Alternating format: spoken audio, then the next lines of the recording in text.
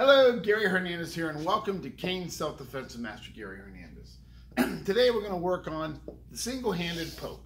Now, the single-handed poke is just used quickly to get somebody off you for a second or two. This technique does not have any power, so it's just something I'm going to do to get them off me and prep myself for another technique. I'm sitting here and the individual starts to step in. It's a quick boom, and I back up as I do that. Again, it doesn't have power. Like the bayonet strike, which is a two-handed strike that has a lot of power, this one does not.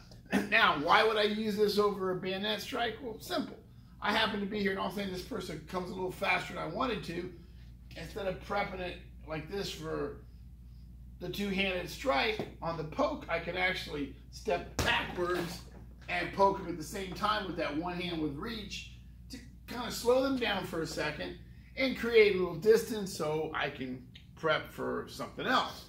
You know, I'm sitting here, I'm about this close, this person gets a little aggressive, steps in, pokes them, now I'm ready to do something.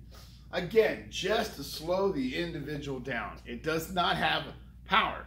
You know, yeah, it sounds like I'm rocking Bob here, but so's that.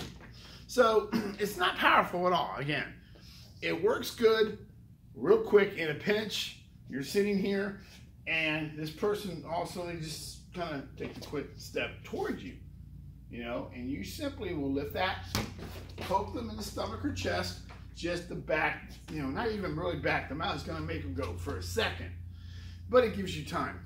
I wouldn't try to go for the throat or the face or anything like that, because you may miss, and if they're doing this, you're going to miss and you're going to be real close, they're going to get you. When you do this technique, again, it comes up. Notice what I'm going to do. I'm either going to A, step backwards, or B, step at an angle to kind of get myself away from them. So as I'm stepping, the cane comes up. All one motion, quick poke, and I go backwards. If I'm going to go at an angle, a quick poke, and I go backwards. Don't try to just poke them several times, and don't, when you poke, don't leave your cane out, because they're going to grab your cane and probably beat you senseless with it. So you want to make sure you don't do that. Again, all it is just a quick get away from me. Let's say you got drunk Uncle Bob over, right? He's, you think you know how to defend yourself, and he's, you know, everybody gets this one weird guy in the family, right? You got drunk Uncle Bob, so you kind of, you might push him off. You know, maybe you didn't want to do that. You just want to get away from Uncle Bob, and you kind of pushed him with your cane. It's not going to really hurt him because you're pushing him. Obviously, don't shove him into the furniture.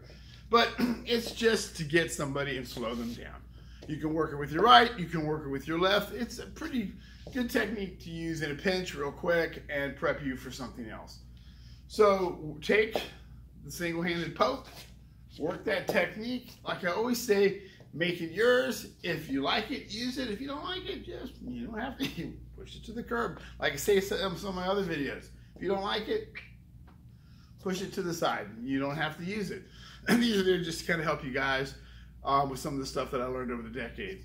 So again, like I always say, make it yours, practice it, do both hands right and left, have fun with it. So hopefully that helps.